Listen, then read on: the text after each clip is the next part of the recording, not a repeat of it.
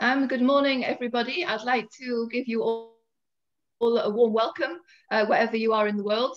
Welcome to this EPC policy dialogue called Decoding Russia-Turkey Relations. Russia and Turkey have got a very long history of turbulent relations. I would say they've locked horns on numerous occasions over the centuries, but there's also been moments of very closeness, usually when Turkey is at odds or feeling let down by the West. I would also say that President Putin and Erdogan also now have a very long history of working together.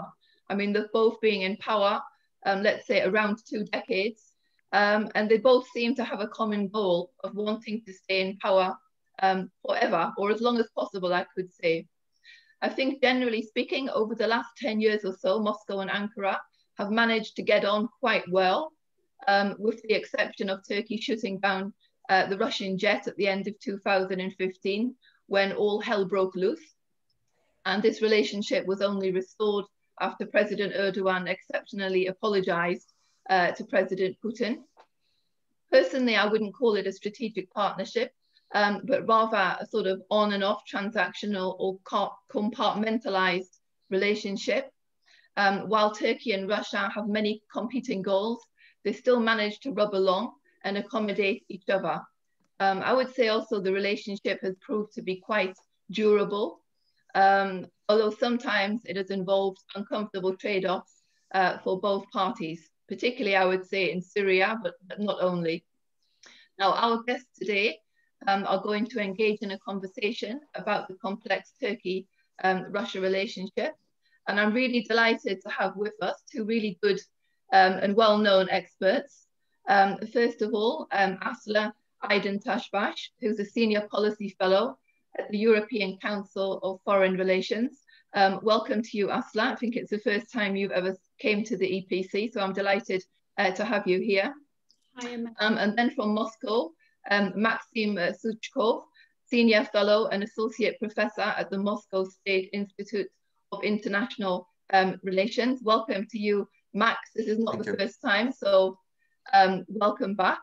Just before we start the discussion, I would just like to give a few housekeeping rules, like always. I hope you're going to have a lot of questions to the audience. We had more than 200 people sign up for this event. If you would like to ask a question, there's two ways of doing this. You can either type it into the dialogue box at the bottom of the screen, or alternatively, you can click on the hand icon and then you can give your question verbally. I think there's lots of issues to talk about, so I'm looking forward to putting across all of your questions. Now, I would like to start off by putting one question to both Asli and to Max, and it would be this. I would like to ask you both how you view the drivers and dynamics in Turkey-Russia relations, generally speaking, how it has evolved over the last few years and why, and what are the main characteristics? What is the main goal of Russia and of Turkey? Maybe we can start with you, Asli. Thank you, Amanda, and thank you for for inviting me for this very important conversation. I do think that the relationship is little understood in the West. The fact that Turkey and Russia have created what is a relationship based on both cooperation and competition is anathema, I think, to many of the standards and benchmarks and alliances that have been part of the Western liberal order, where you're either friends or not friends.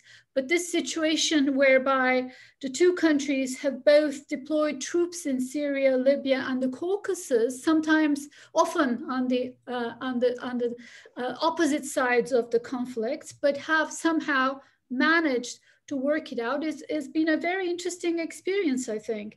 As for the main drivers, I think with synchronized troop deployments, it seems to me that Turkey and Russia have, first of all, filled a strategic vacuum left by Europe and the United States in these theaters. Libya for sure, Syria for sure, and in a sense, the Caucasus as well.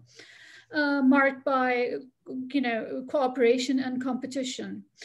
Secondly, Turkey and Russia are encouraging and emboldening each other's revisionist instincts, their resurgent powers who want their place under the sun in the global order and feel that they deserve more. And by working together, by coordinating, albeit on different sides of the conflict, they were able to create their own divergent spheres of influence. And let me remind you that Turkey's return to the Middle East, which at this point is an important component of Erdogan's foreign policy and also, a public platform, it's been enabled by Russia, by the Russian green light for Turkish incursions in Syria. So that seems very important. And I think, let's not forget, they've created an art form of the expression, we agree to disagree. It's not been extremely comfortable for bureaucracy, I think, on either side. But in Libya, in Syria, and in the Caucasus, this is what we see. So, but others have pointed out that this relationship is not institutional. It's not. It really rests on the chemistry between Erdogan and Putin, has not seeped into their respective establishments. But I think that I wouldn't call it a strategic alignment, a permanent strategic alignment, but I would think of it as a lasting partnership, because it seems that both sides want to see a strategic interest in continuing this relationship. For Erdogan, it's often a leverage with West, or at times actually allowing policies that expand Turkey's footprint in the Middle East. For Putin, it's, I will leave that to Maxim, but much has been said that, Russia is driving a wedge within the NATO alliance. But the reality is that they both seem to drive a benefit from this partnership. Now, I think that there will be challenges ahead in 2021. I'll briefly touch upon these.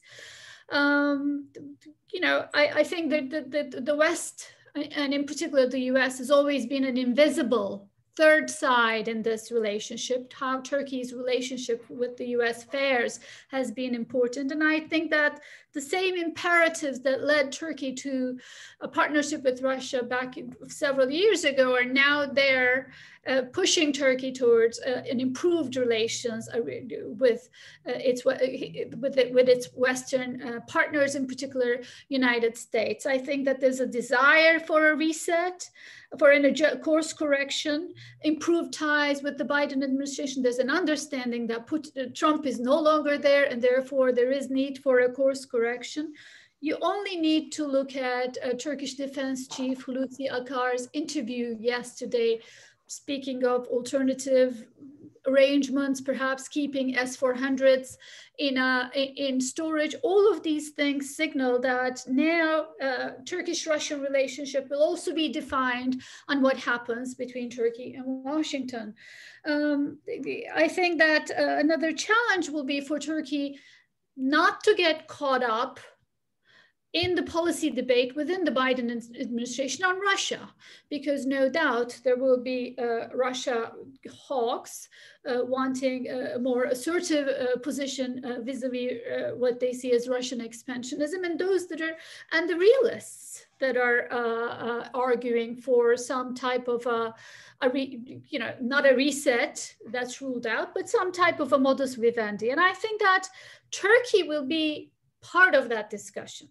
Turkey's main sales pitch when it goes to Washington for a reset and improved ties is that we are pushing back against Russia in the Caucasus, in Libya, in Syria. And I think that is an appealing and appetizing notion for American policymakers, but it's also a dangerous one for Turkey. And I think number three, as a third challenge, I will talk about perhaps Syria. The current status quo with people having different spheres of influence and territory, essentially a patchwork, is sustainable for a bit longer. But unlike others, I don't see S-400 or Idlib as insurmountable issues in the Turkish-Russian relationship. But I do think that ultimately there will be a push, a need for a conversation between United States and Russia on Syria.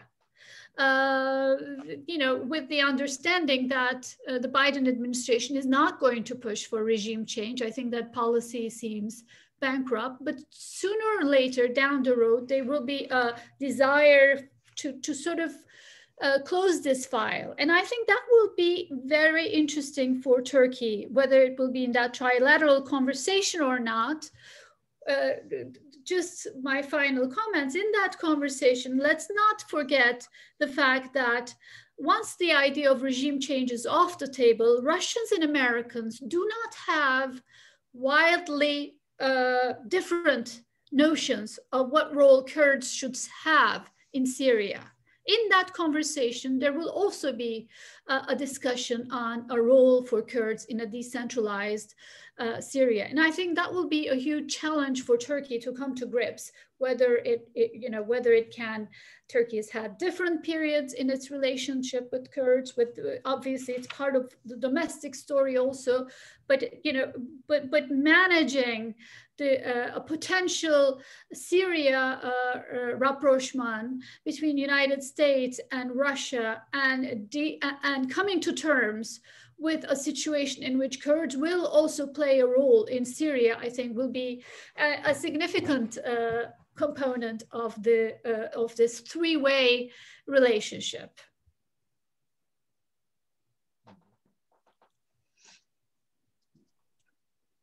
Thank you very much, Asli. Just before I move on to Max, I would just like to ask you a quick additional question. I mean, amongst Turkey's political elites, you have circles or groups who are particularly pro-Russian, as exists in some other countries, or not, or partially. Well, there is a good deal of frustration and anger directed at United States for their perceived role in the failed coup attempt of 2016. Having said that, I think that there is more of a sober assessment of Russia and what it means to be dancing with Russia compared to 2016. So the romance is starting to wear off. And the relationship is also still not institutional, not part of the institutional structures that, unlike the relationship with the United States. The political parties that advocate a closer relationship or a pivot to Eurasia are very slim. So I would say overarching sentiment within the body politic in Turkey is still for Turkey's place in the West. A resurgent Turkey, a more non-aligned Turkey, a nationalist Turkey, all of that, but not a pivot to Russia. There are political actors and those within the bureaucracy that advocate a pivot to Eurasia, but my sense is that that's still a very much of a minority opinion. That's not to say everybody is a transatlanticist. Again, I would like to underline the depth of the frustration with the US and because of the situation in Syria, but also 2016 coup attempt. But if anything, I think the dominant view now is that Turkey should have a foot in each camp, should be able to leverage, hedge its bet, but somehow fix its relations with the West. I see more and more of a desire for a reset or a sort of a course correction on that, both with Europe and the United States. Thanks, Asli. This was great. Now I'll turn the floor over to you, Max, to ask you the same original question: how you view the dynamic and prospects in Turkey, Russia relations. Right. You have some slides. I see a very nice picture there coming up. Well, thank you very much. It's always a pleasure to be with you, and mindful of the time limits we have. Let me just quickly go through the slides. I did not expect us to be having this little time, but I'll manage to squeeze it in. A few things, actually. Nothing I disagree about and what Asli said, so I really thank you for the very interesting thoughts and presentation. Few kind of things that I believe are important and frequently overlooked. Beyond that, Russia and Turkey are both ambitious powers and are with energetic leaders, not shying away from using force and stuff, but they're historic adversaries. Everybody knows that.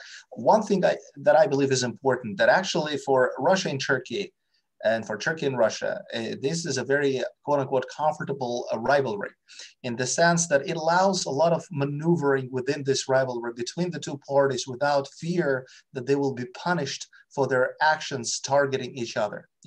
So for instance, if Russia did something, say if Russia downed I don't know, God forbid, a Lithuanian or Estonian or any other jet over the skies of the Baltics, there will be tremendous repercussions for Russia, for sanctions and other stuff. That was not the case when Turkey downed the Russian plane. Nobody, and then Russia retaliated by killing some of the Turkish military. So my argument here is that Russia and Turkey can allow to do reasonable amounts of harm to each other without fearing that they will face repercussions for third parties for their actions. So in this sense, this is a very, again, quote unquote, comfortable rivalry for both. As to what the drivers of the relationship are, I personally single out 5 of them. Principles, personal relationship, expectations, channels of communication, and the so-called grand idea. I have this caricature of the British caricature of 1893, I think, that the kind of comically shows how Russia is trying to squeeze Turkey over this dispute over these holy places. Today, this caricature may be interpreted in a different manner, as if Russia and Turkey are trying to cuddle together against the West. I think the 3 principles that Russia executes in relation to Turkey, after actually those were designed after this stress test of the down jet in November 2015, is that it tries to treat issues that are very important to Turkey, Turkish security, with understanding, and more importantly with dignity. Asli accurately mentioned that there is no institutional relationship between Russia and Turkey, and I totally agree. But I think one of the important elements in the Russia-Turkey relations that both countries actually host, quote unquote, a European and an Asian identities. So, for a Western identity, it is important to have some institutional relationship, whereas for this, quote unquote, Asian identity, right, or Oriental identity, personal relationship, issues of dignity, things that you can do together.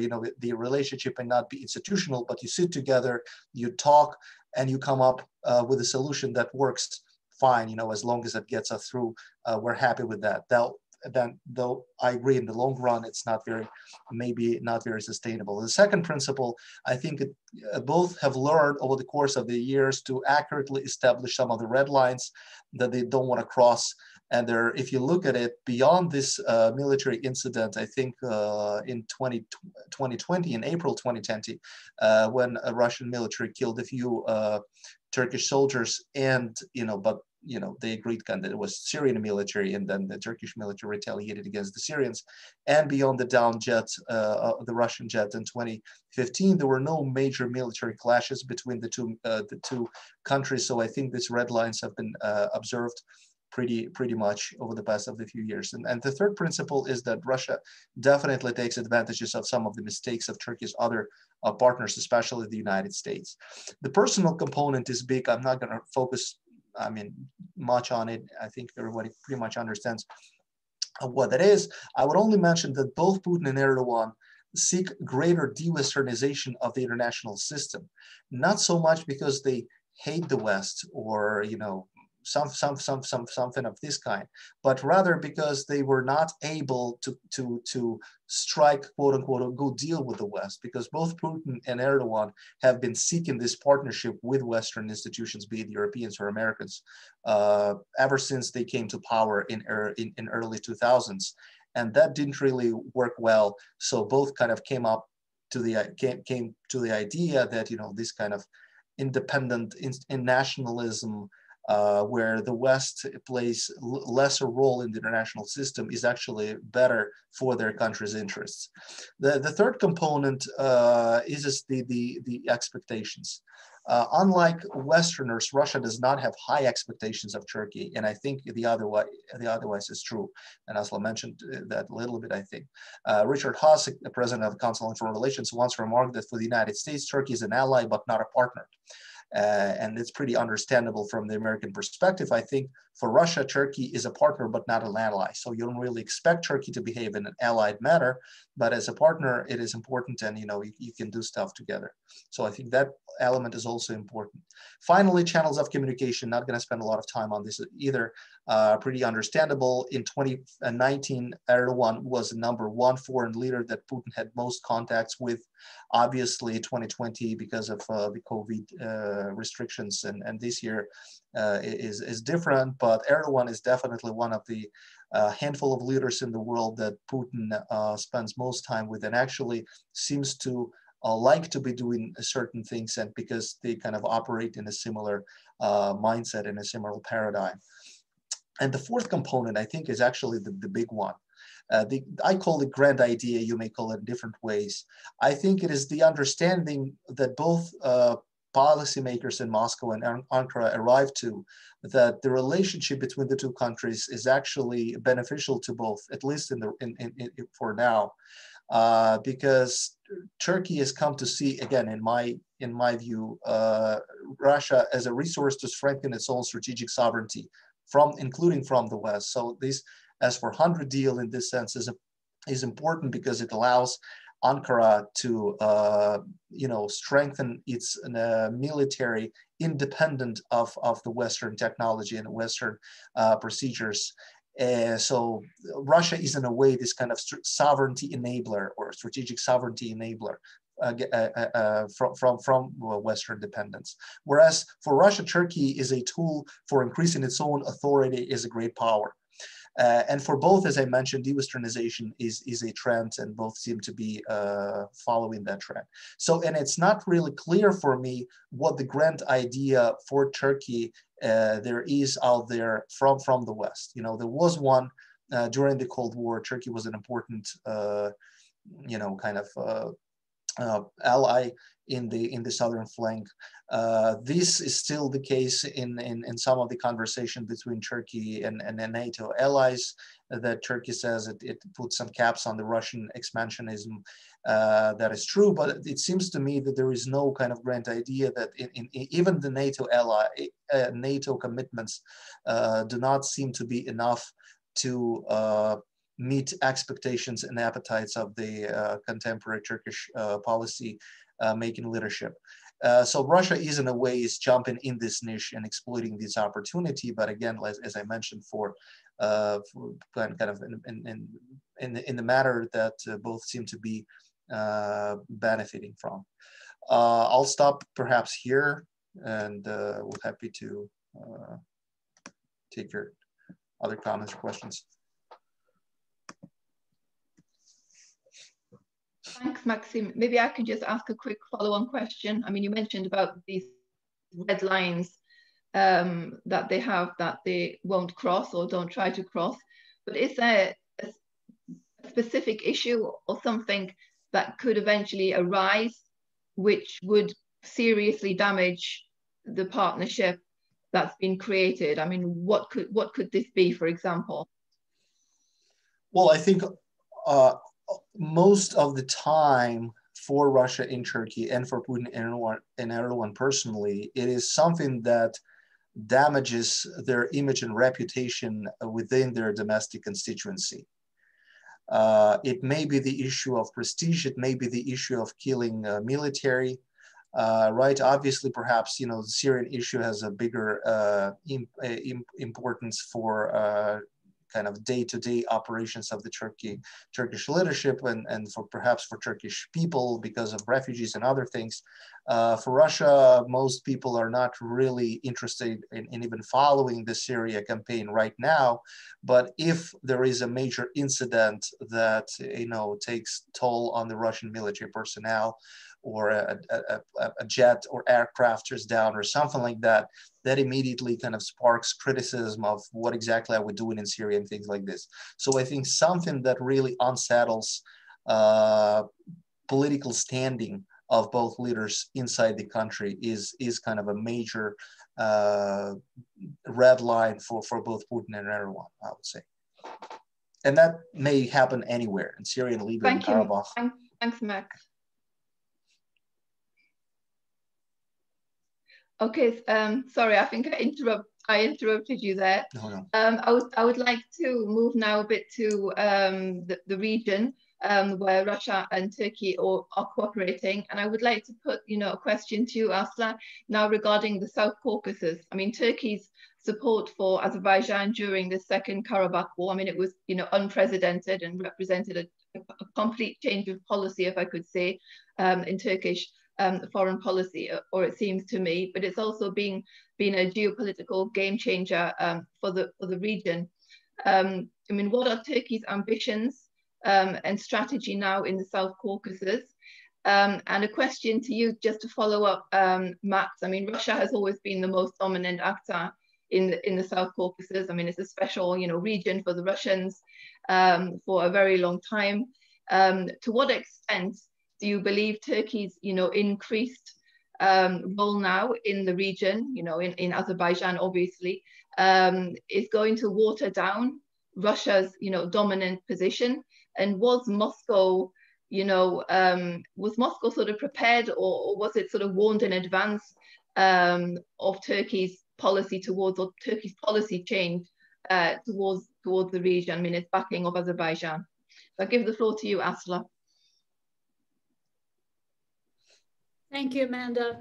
I think it seems to me the period of expanding Turkey's military footprint outside of its borders is over. It's reached its limits, and with what we've seen in the South Caucasus.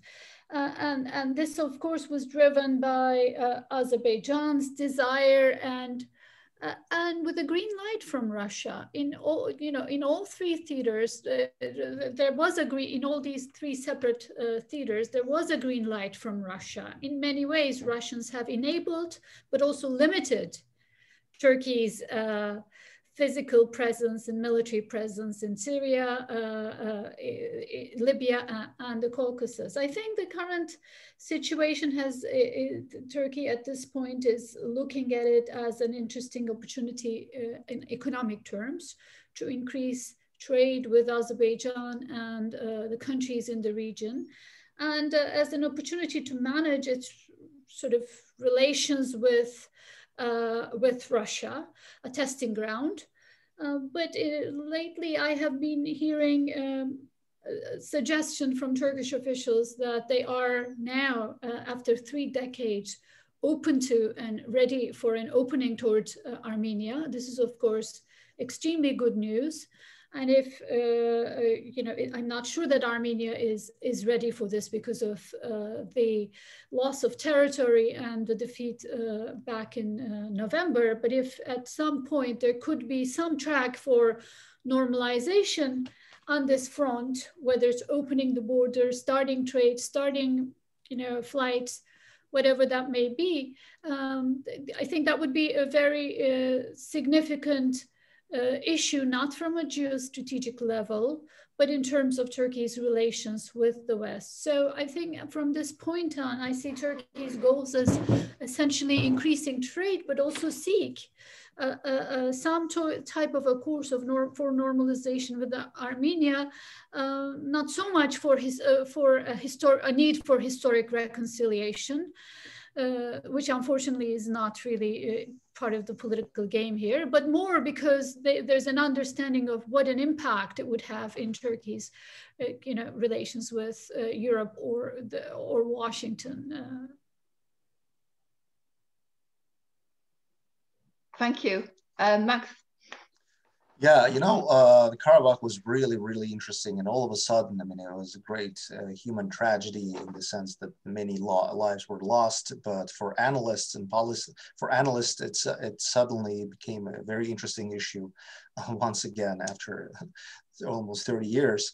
But for policymakers, especially Moscow, it came to be a huge concern. So just to give you a sense of what the sense in Moscow in the fall of last year was regarding Karabakh, all of the options when Azerbaijan launched its offensive with a massive Turkish support, military and political support, made Russia kind of look around the options that it had and learn that all of the options on the table were pretty terrible. And Russia had a number of challenges, so it needed to deal with to bring them together to a certain point of a decision on how to deal with this issue. So what kind of tasks did Russia face at one time? So it needed to strengthen its own authority in the region, right? And not to get involved in another hot conflict near its borders, to support an ally, meaning Armenia, but avoid expulsion of the Armenian community from Karabakh, not to push Azerbaijan away so as to prevent it from repeating the Georgia scenario, of 2008, to prevent an unconditional victory of Baku at the same time, because the idea was that because Armenia won in early 1990s and late 1980s, its leadership was reluctant to make any concessions. So it was important to make sure that there is no kind of unconditional victory for Baku at the same time. To prevent an increase in the influence of the West, right, of the French or the Americans, and to prevent the strengthening of Turkey, but also at the same time not to spoil relations with Ankara terribly. So this seems to be, all kinds of divergent threats coming from all angles, and this idea but at the same time, basically there was no brilliant solution at the table. So the idea was to make sure that Russia can first and foremost retain strategic initiative in regional affairs and strengthen its presence, right? So basically we don't know how to settle these issues, but it's important that we retain the initiative to make sure that others don't come there with their own set of initiatives, right? That actually did not, was a problem in Russia's relation with Turkey, with Iran. Iran wasn't really happy about this attitude, and obviously some of the Western nations. So there was no specific options for combining all of these objectives into a particular solution. So kind of near optimal solution was found eventually with this kind of deployment of Russian peacekeepers in Karabakh, and Moscow acting as a key guarantor in the peace process, and kind of in an agreement, but then having all kinds of other agreements with Turkey outside the formal agreement between Azerbaijan and Armenia. So to keep Armenians happy, but also, Turks not alienated. So I thought it was a very, very complicated and serious challenge at that time that for now, again, I'm talking about, what do we have, February 10th, 2029, seems to be working pretty okay for all parties. I don't know what's going to happen next, whether there might be some clashes, how this yet another channel between Russia and Turkey is going to work in the future. But for now, I believe it was the best solution that Moscow could have negotiated at that time. But is there a possibility that Turkey's increased ties with Azerbaijan will erode, let's say, the influence that Russia has had for a long period of time in the country? I mean, many Russian, let's say pro-Russians were removed from the Azerbaijani, military establishment. Turks were sort of put in there as trainers and whatnot. I mean, is there a risk that Azerbaijan can become, too influenced by Turkey at the cost to Russia, or that's how it could be perceived by Moscow, if that makes sense? Yes, it does. Well, a few things actually. I think Azerbaijan's relations with Turkey has been growing cozy ever since the breakup of the Soviet Union, and that's the kind of the way that the relationship was going to in any case. For now, I think, well, and definitely these kind of concerns are present in across the Russian policymaking community, in the expert community, and many people fear that's exactly what's going to happen, especially when you see all these images, you know, of Azeris celebrating their victory with Turkish flags and Azeri flags all over the place, and Israeli flags, in that sense as well. But what makes, I think, the Russian leadership, well, I wouldn't say confident, but perhaps more positive that it's not the way where the relationship is going to go, is that it thinks that Azeri leadership is smart enough to maintain a more balanced foreign policy. Because it's also in the interest of Azerbaijan to have this more kind of independent posture where it has both relations with Russia and Turkey. But it also, you ask whether Russia is concerned, I think Iran is extremely concerned that its presence and influence in Azerbaijan may be waning, and that Turkish influence is growing. And Israeli influence is growing in that sense as well, right? Because for obvious these complications that Iran and Israel have. So I think for now, it's pretty, well, if there are concerns, they're rather mild in the sense that Azerbaijan will maintain a more balanced approach. Thanks. Max, I mean, I would have a lot more questions myself, but I want to put forward some of the questions that we have now in the chat box. So first, a question for you, Asla, from Aristotelis Gavrilidias, who's asking, is Turkish privileged relations with Russia compatible with Turkish membership in NATO, in particular in military procurement terms and more generally military policy? I think this has been the biggest headache in the Turkish-American relationship, Turkey's purchase of S-400s and growing relationship with Russia.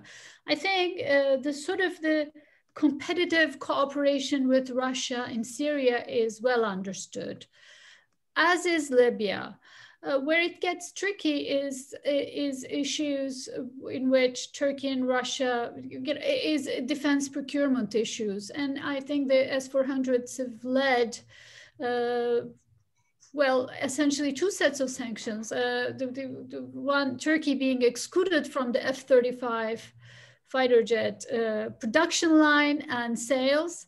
And secondly, CATSA sanctions have been imposed in Turkey, as you know, by the Trump administration at the 11th hour in December, signaling, and the Biden administration is now signaling that somehow or another, a solution, unless there's a solution for S-400s, this relationship will continue to be rocky.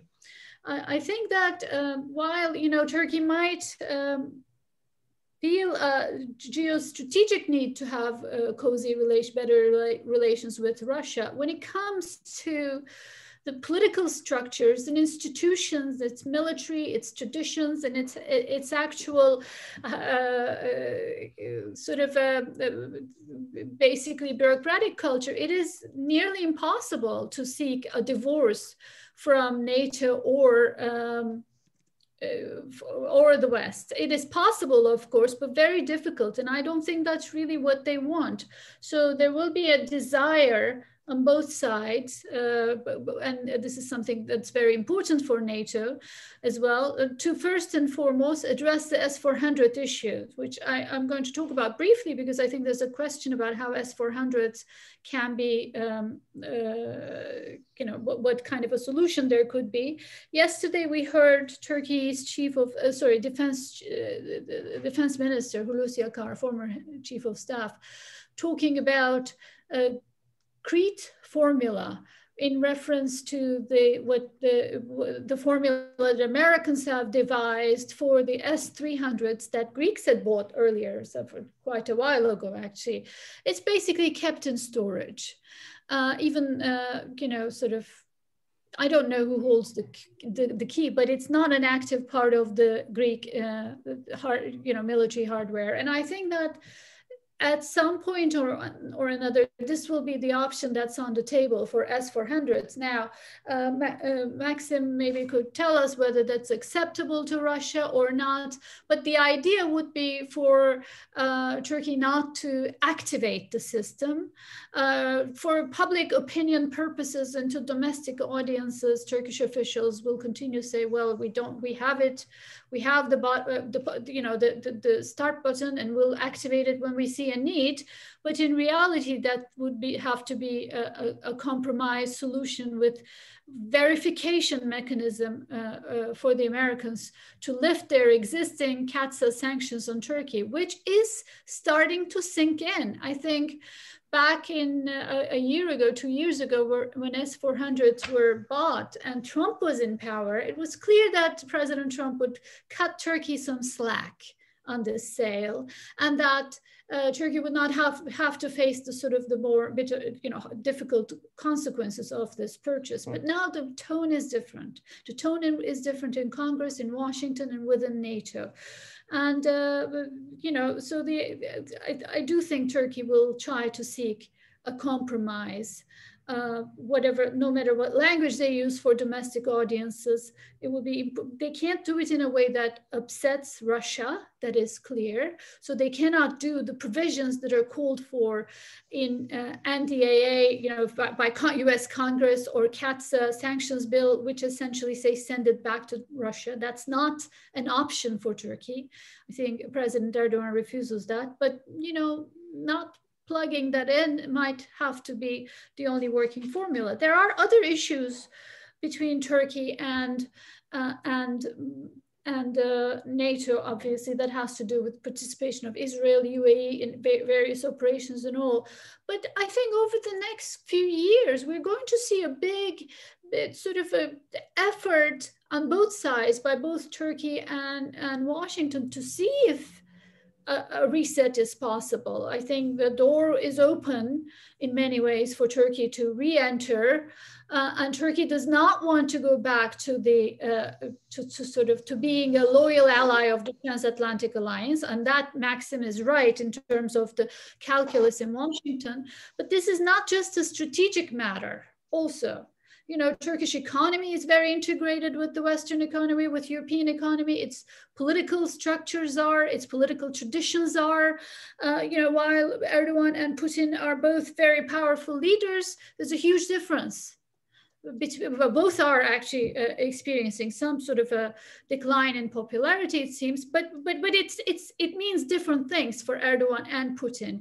In the case of Erdogan, the fact that he is electorally more and more vulnerable is essentially grounds for fixing the economy, improved relations with the West, because he has to win elections to stay in power. And despite the sort of the illiberal turn in the country, it is still a very competitive electoral system here. And we've seen the opposition win across the country in local elections, and that in order not to see that repeated in the general elections, President Erdogan will have to fix the economy. And the one thing that is clear is that Turkish markets, financial markets, investors, etc., they want better relations with the West.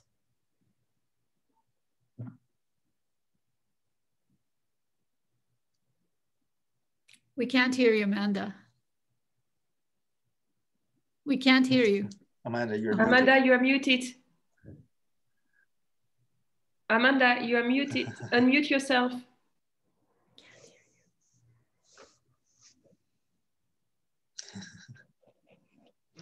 Sorry, I forgot to unmute myself. Apologies.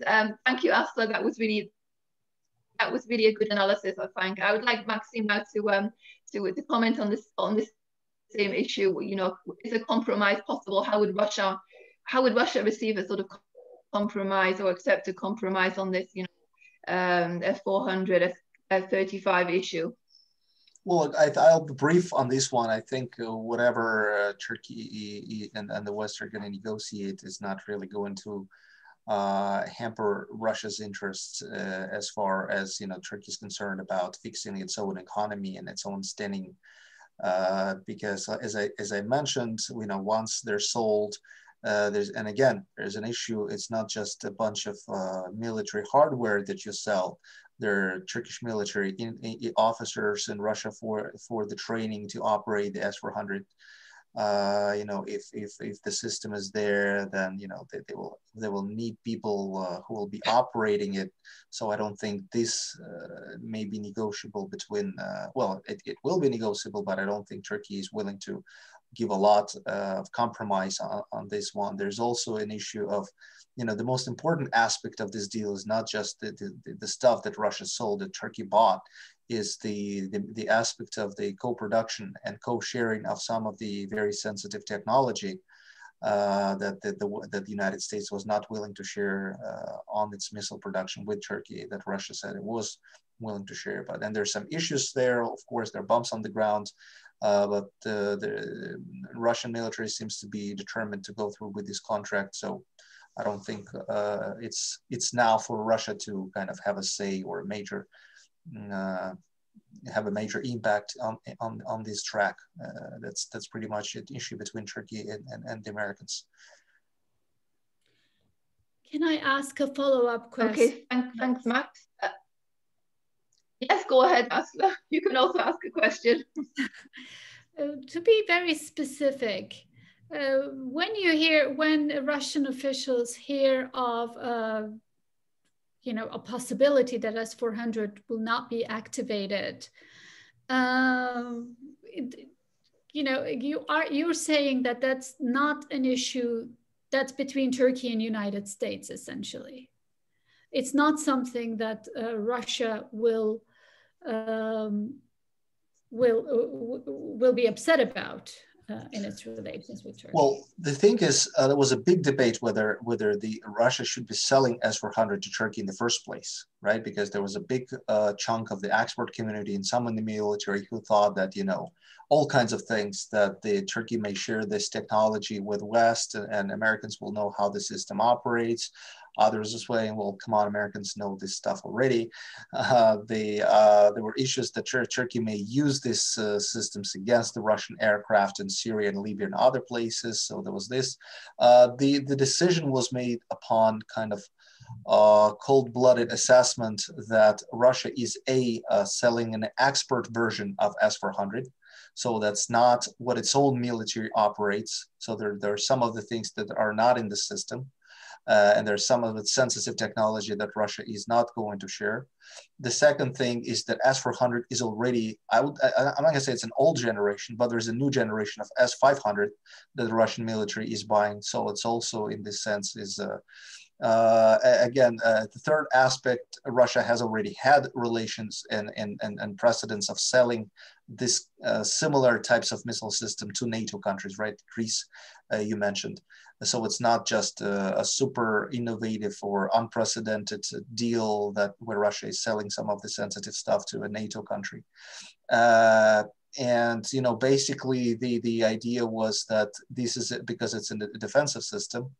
It's needed for Turkey for kind of its own diversification of its military and strategic posture from the Western military.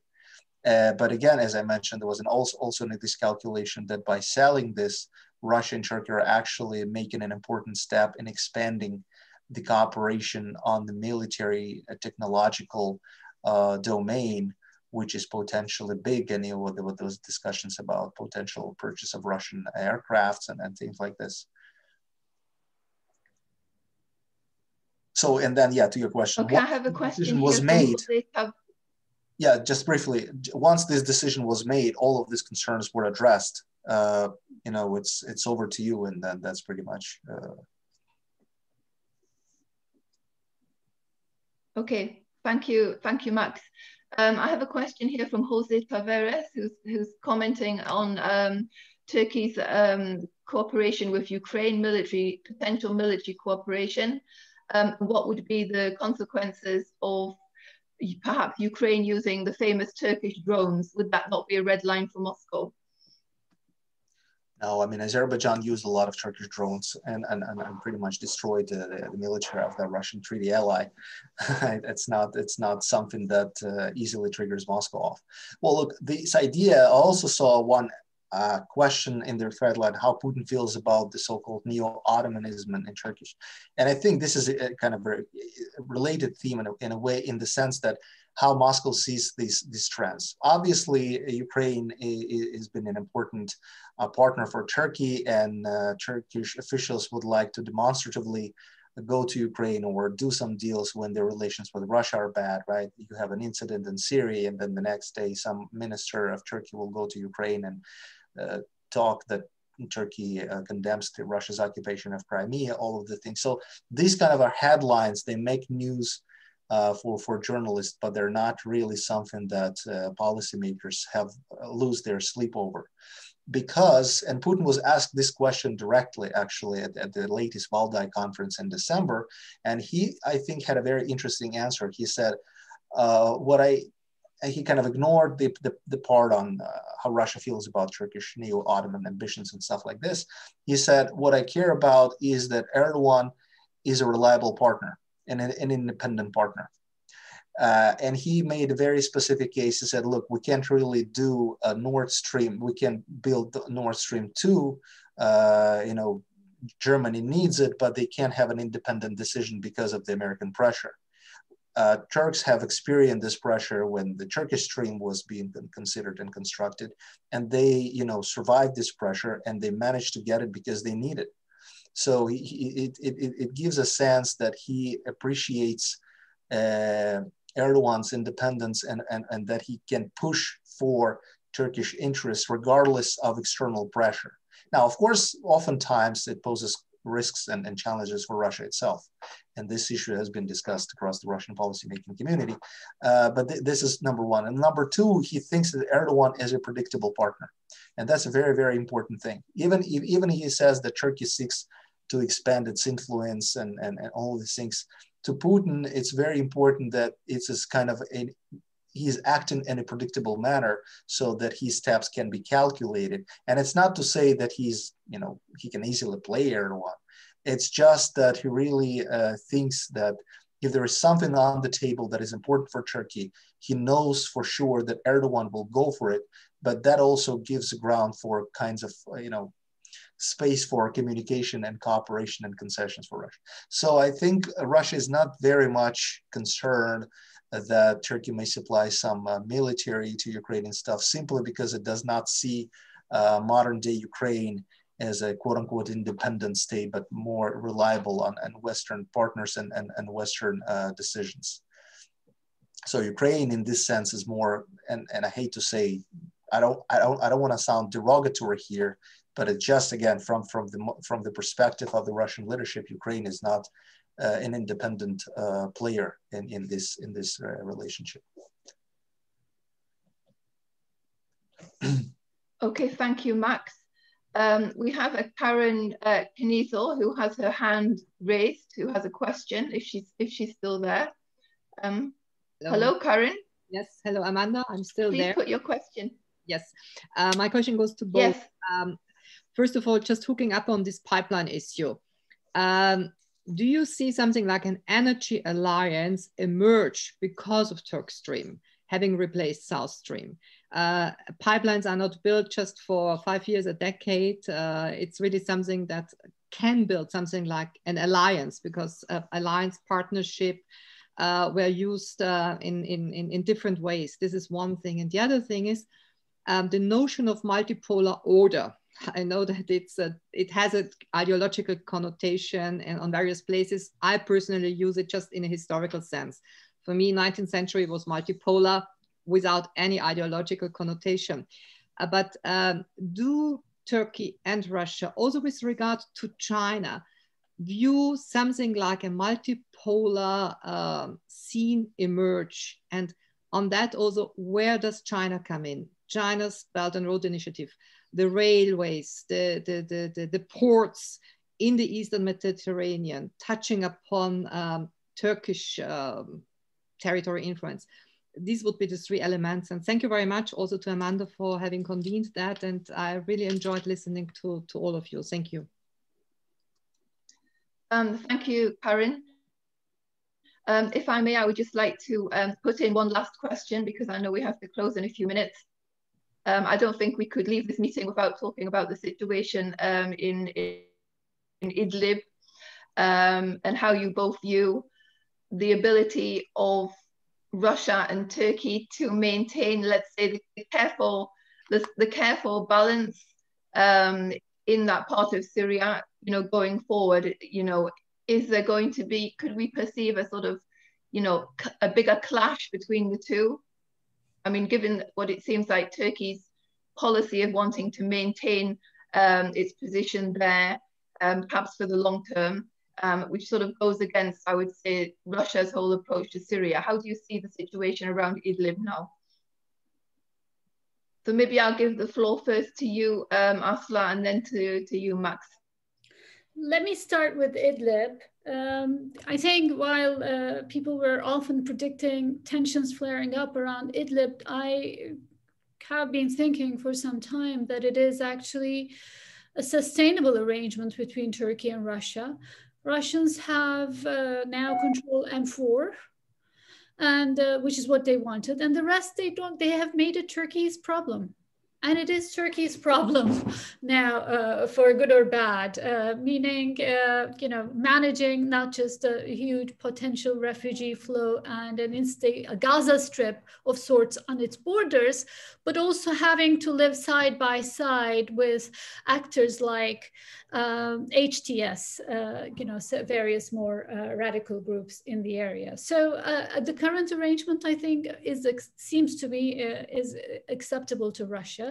I think that, you know, this is, but Idlib is important because what happened in Idlib and the ups and downs in the relationship last year has been a wake-up call to Turkey.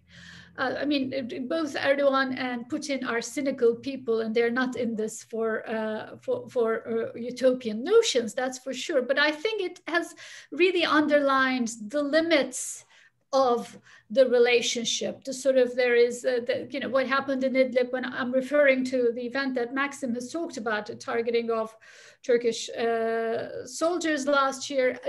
Since that point, we are seeking a bit of a more of a sober assessment from Turkey when it comes to Libya, you know, when it comes to Idlib, etc. And I think that Idlib is important for that sense. It is also important because it is exactly the place where Russia holds a huge leverage over Turkey. People have talked about the hierarchical nature of this relationship, the power imbalance. I think it's, you know, fine to talk about it, but what matters is that Idlib is a huge card in terms of refugees that Russians have. While, you know, Turkey and Russia feel they benefit a lot from this relationship, but Turkey feels it cannot cross paths with Russia.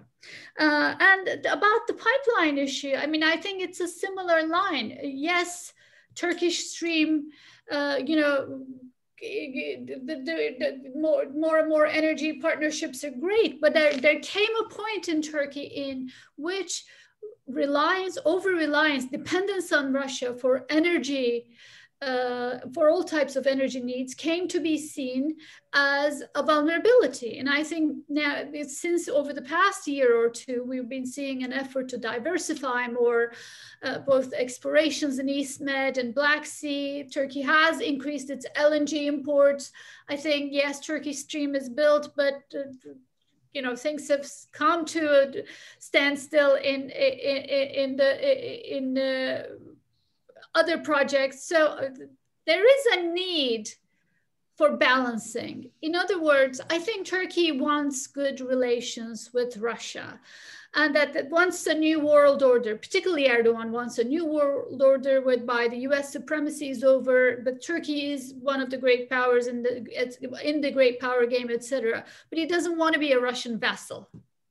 And I think both countries have enough historic memory to know that there are limits, advantages, but also limits.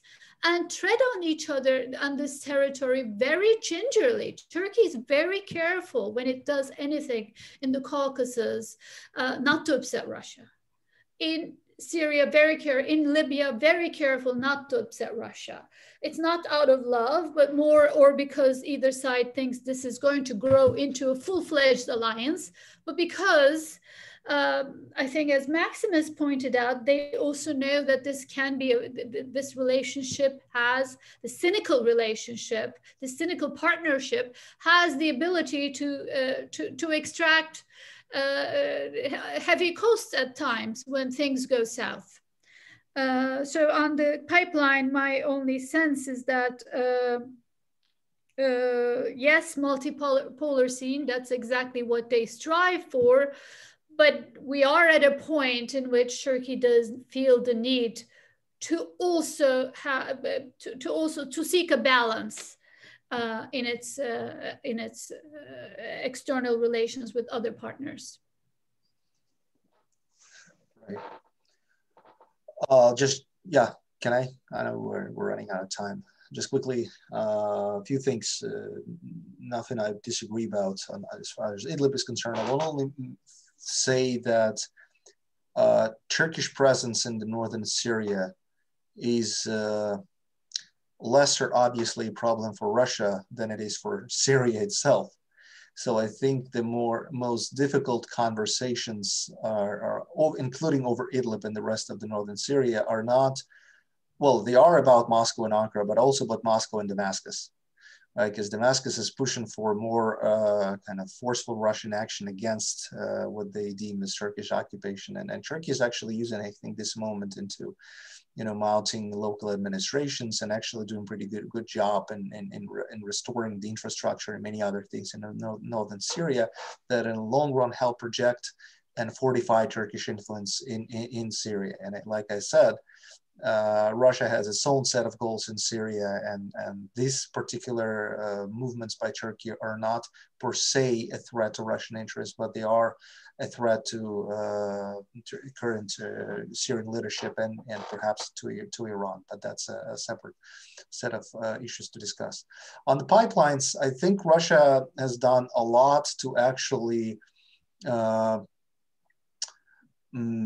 make Turkey as a regional energy hub in Eurasia. And I think Turkey has been extremely skillful in turning its geography without, you know, having substantial energy resources, but turning its geography to work for its national interest and becoming an energy hub, because all of the major energy projects running from Central Asia, from Russia, and possibly from the Middle East will have to go through Turkey.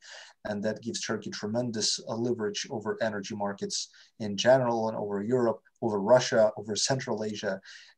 So that's I think, important to bear in mind. On the multipolar world, or what the latest trend in Russia has been to call it a polycentric world, because they figured out there can only be two poles, right? There can be multiple poles. In the polycentric world, it's a concept, I think. And again, I'm not very familiar with the discussion on this issue in Turkey per se, but as far as Russia is concerned, I would say it is rather that Russia wants to see, as I mentioned, a more de-Westernized international system, right? It is more about what Russia does not want to see than more about what it wants to see. And it does not want to see a US-dominated world. Hence this concept of this polycentric multipolar world.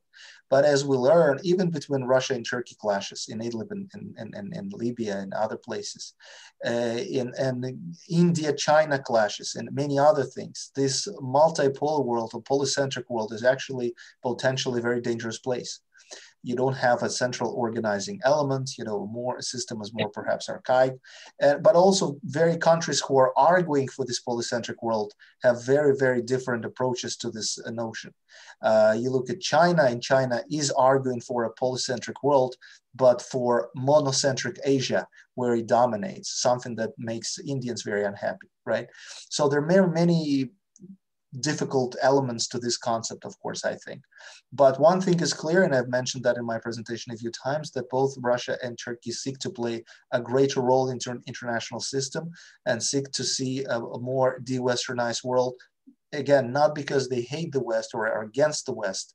Russia's and Turkey's history are closely interconnected with the West, both in positive and negative sense. But it's because they do not see themselves being recognized as part of the West over the past 20, 30 years, right? And that's why these kind of ideas on what should work best, nationalism, polycentricity, bilateral agreements against the West or beyond the West, and all kinds of things. Yeah, I'll perhaps end here. Because the last question especially opened up a whole bunch of issues that we can go on forever, perhaps. Thank you very much, Max. I mean, 1 hour goes by very quickly, doesn't it? And I agree with you. I mean, all of these issues deserve to be, you know, given even a meeting to themselves. But I would want to thank you both so much for coming here this morning and having this conversation. I think you were both brilliant. Your insights were great.